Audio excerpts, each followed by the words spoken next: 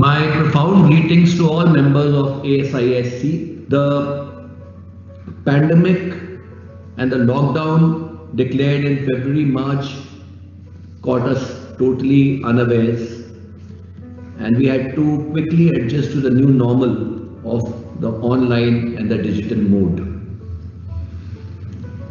The first thing that one had to do was to identify a suitable digital platform, and we homed on to Google Classrooms, Zoom, Microsoft Teams, Cisco WebEx, a couple of more, and then finally decided to use the Microsoft Teams.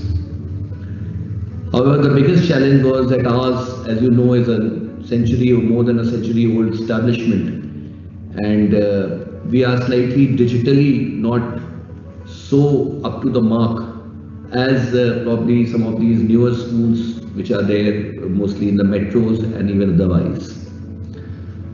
And our faculty is also more hands-on and less digital, because we have a large campus and we believe in a lot of physical activities and physical extracurricular activities.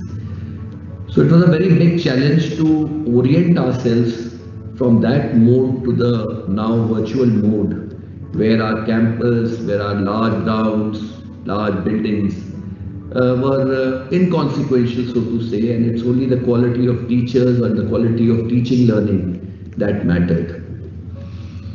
Teachers sacrificed their summer vacations and trained very diligently during the months of March, April till about 20th of May to become experts at this particular game of online teaching. 20th May onwards, we started engaging the parents and connecting them by sending them links and all of the teams. And on 1st June, we started our online classes. In between this period, we somehow managed to distribute the study material, and it was a big challenge because we have boarders and day boarders both. So it was a big challenge to have the study material reach the concerned household. Our personal experience around Microsoft Teams has been very good, and we have successfully have the assignments sent to the students, their corrections, their evaluations, their tests. Now the half-yearly examinations are going on. Its security features, its connectivity, its clarity, its versatility, its use of Microsoft apps like MS Word and things like that. So one is generally quite satisfied with it. It also has a very good system of the students' digital attendance. It was quite satisfactory for the senior school. Junior school was more of a challenge, which we will be covering separately. Notwithstanding all that I have spoken, I would still like to say that one is missing the students terribly, and we are waiting for the normal schools to open up so that we can get to interact with the children. But after the normal schools open, I am quite convinced that now we will be moving on to hybrid teaching, in which there will be a combination of both online and offline classes. And this has been a very good experience. This crisis has actually turned into an opportunity where both the students and the faculty members have got oriented and acquainted to the latest digital technology, which, as the pundits say, is the future of the world.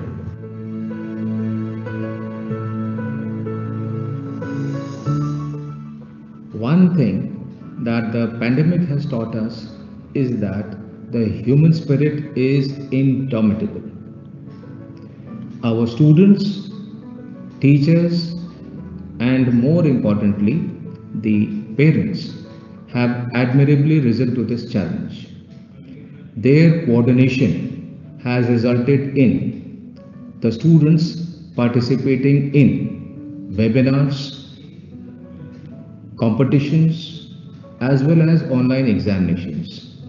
All these things shall stand them in good stead. Newsletters have been taken out, which showcase the talents of our children, and we are on the verge of going ahead with a very historic event. For the very first time, we are about to go ahead with the virtual prize giving function to felicitate our students, our winners. I believe that the school had set out to imbibe the lessons of empathy and gratitude in the students, and we have succeeded to a large extent in our endeavor.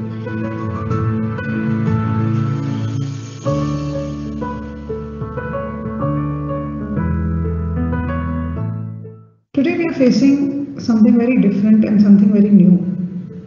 None of us actually envisaged this, but then again we have to deal with it. In fact, our teachers are the ones who've actually had the most difficult time learning this new system of technology. And some of our teachers, they're actually on the verge of retirement and they have yet learned this. And my section is the junior section, so you can think how difficult it is. Right from the nursery, class 3-year-old child, the teachers are dealing with these students and engaging them in such a manner that these children are actually keen to come to these classes. We have to have, the teachers in fact have had to develop the PPTs, like they say, in a very animated, interactive manners.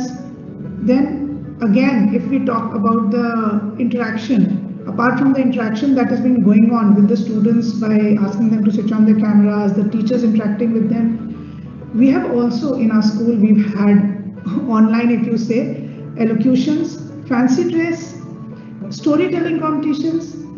The children have actually thoroughly enjoyed all this.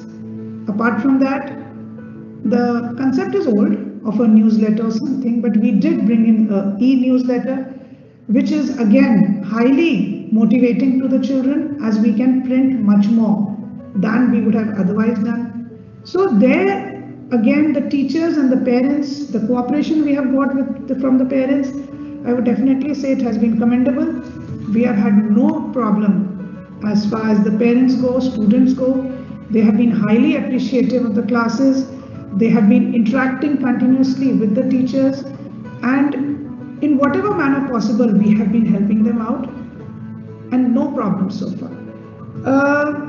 At this point of time, I would like to add that with the sports and all having shut down, we did start some yoga classes early in the mornings, and we got a very positive response for that. Initially, the teachers, they introduce the regular sports and all, they talk about the sports, and then they go into yoga, which is something that the students can do at home, and it is naturally, yoga, I don't need to say anything about that. It is healthy for everyone, be it a 3-year-old or be it an adult. And for that matter, I have had a lot of feedback that the parents have also been actually doing yoga with the students. So I would say we were able to take up this challenge, and the teachers of Rajkumar College, Raipur, have done a commendable job, and we have had a lot of support from the parents. Thank you.